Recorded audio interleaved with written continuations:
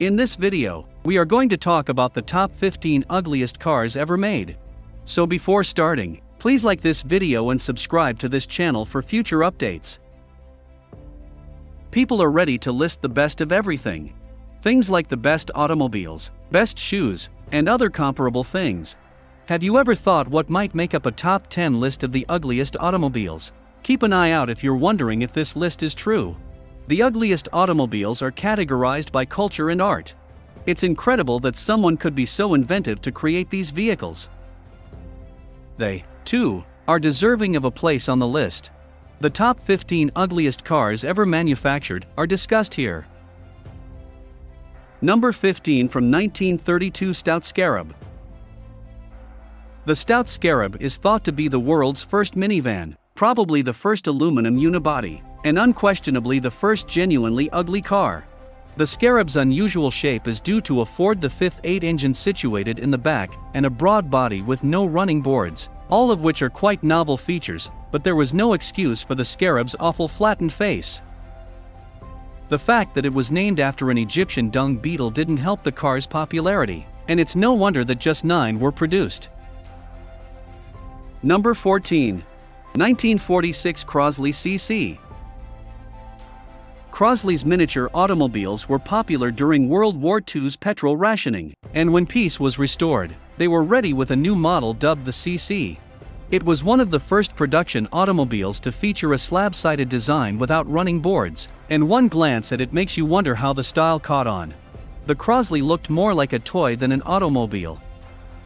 With its squished face and small wheels, a new stamped steel overhead camshaft engine sat beneath the toilet seat cover hood, which proved to be every bit as difficult as its container was ugly, and as wealth came after the war, the Crosley was abandoned. Number 13. 1951 Allard P2 Safari. There are a few things in life that we just can't grasp, and this is one of them. Who thought grafting the front of a sports car onto the back of a woody wagon was a smart idea? Allard, a British automaker, has done so, and the results are as repulsive as one might think.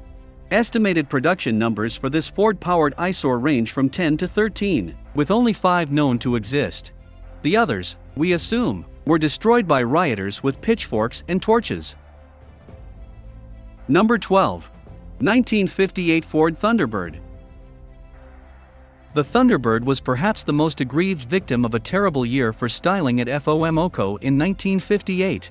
The 1955 Thunderbird was a neatly styled 2-seat roadster with a refreshing lack of chrome gewgaws. As we all know, in 1958, Ford put a halt to it by replacing the original with this over-the-top, over-decorated 4-seat schlock mobile that virtually dripped with 1950s excess. Sales skyrocketed, proving that tastelessness knows no time limits. The graceful lines of the 3rd and 4th generation Thunderbirds, which were actually lovely automobiles, thankfully restored sanity, and the 1958 Thunderbird remains one of Ford's most reviled cars, and rightly so. Number 11. 1958 Lincoln Continental.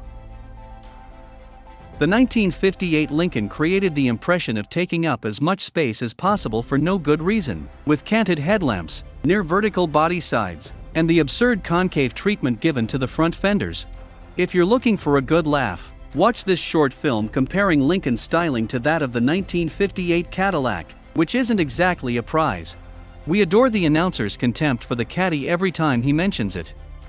In 1959 and 1960, Lincoln altered the style, making it somewhat worse each time, but the 1961 Lincoln that followed this abomination was one of the division's loveliest automobiles ever. Number 10. 1958 Subaru 360. The Subaru 360, see our review, was designed to adhere to rigorous Japanese K-car specifications, which limited its proportions and engine size.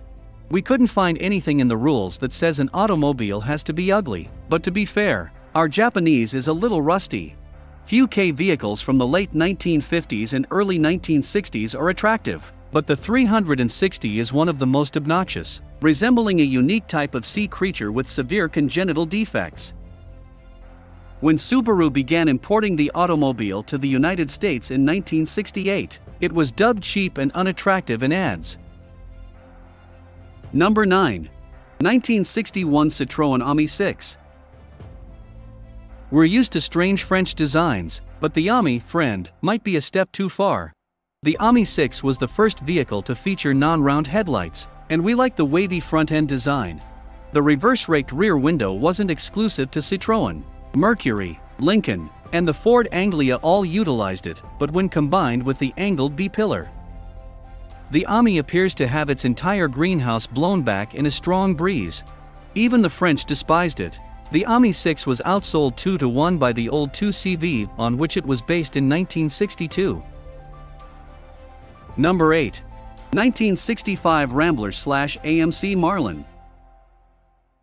Many people criticize the Marlin as a shoddy ripoff of the fastback Dodge Charger. However, the Marlin actually came out a year before the Charger. And while the Charger had the proportions right, American Motors' Marlin got them entirely wrong.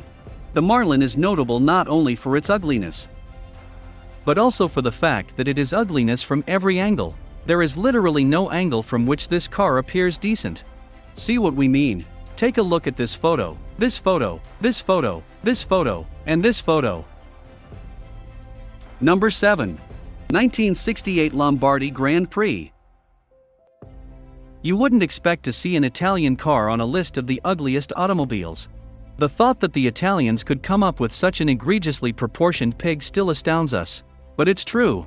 This dingy little sports car is from the same land that gave us Battista Farina, Giorgetto Giugiaro, and Gina Lollobrigida, though we doubt it was very sporty with its 843 cubic centimeters, 47 horsepower Fiat engine.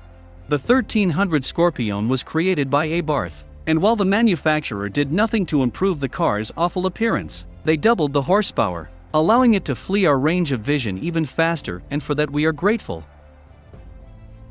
Number 6. 1970 Marcos Mantis M70.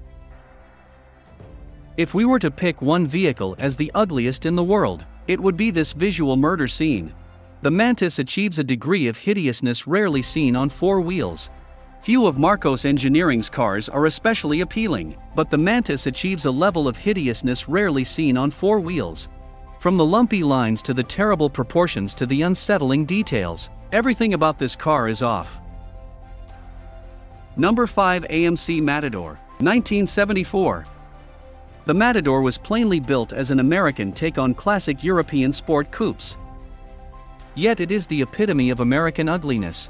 I'm fat, slobby, and lazy, and I'm damn proud of it. It has an absurdly bulbous body that houses mechanical parts of the most vapid and insipid ilk, a pushrod V8, a column-shift automatic transmission, and a live axle with leaf springs. This clunker from Kenosha encapsulates everything that was wrong with 1970s American automobile design, and the sad part is that it received acclaim for it, indicating, to borrow a sentence from the dinner scene in Scent of a Woman, that maybe God feels some people don't deserve to see. Number 4. 1975 Triumph TR7. The Triumph TR7 was a British sports car marketed in the United States, and legend has it that its robust roof pillars and gun-slit windows were developed in anticipation of US rollover rules that never materialized. British Leland's objective, according to Richard Porter, author of Sniff Petrol and former senior Top Gear writer, was to develop a car so hideous that the ground would repel it. Fortunately, most TR7s quickly corroded to the point where their structural integrity was jeopardized, sparing future generations from seeing this dreadful triumph. Number 3. 1976 Aston Martin Lagonda. Modern Aston Martins are beautiful, so it's difficult to comprehend how they came up with the Lagonda sedan, which looks so unappealing. It appears to be a Chevrolet Caprice from the 1980s that went 4 rounds with a rolling pin and lost. If you've ever wondered why this newspaper has been so quiet on the Aston Martin Rapide, now you know. Number 2. 1976 Rolls-Royce Camargue. Rolls-Royce claimed the 8-year development of their revolutionary split-level automated temperature management system when the Camargue was unveiled. They appear to have focused so much on the air conditioner that they overlooked the exterior design. Rolls-Royce entrusted the design to Pininfarina, which must have harbored some post-World War II bitterness, because the result was, well, this. The Camargue replaces the traditional Rolls-Royce front end with a ridiculous wide-eyed gaze. While the rear style appears to be influenced by the current European market Ford Escort. Number 1. 1982 Cadillac Cimarron. In retrospect, we know that Cadillac's choice to make the Chevy Cavalier into a luxury car was the beginning of the end for the brand that once proclaimed itself the standard of the world. But let's not get too caught up in the story and overlook how ugly the Cimarron was on the outside. The J-body wasn't a bad-looking cheap car as a Cavalier. It was trim, modern, and appropriate for the era. No, the Cimarron was a little, chintzy Cadillac that lacked the design elegance and sophistication that one would expect from a high-end vehicle. The Cimarron was pitiful and ugly when viewed through the luxury lens. Which car do you think is the ugliest of all time? Let us know in the comment box below. Please like this video and subscribe to this channel for our future updates. Thank you.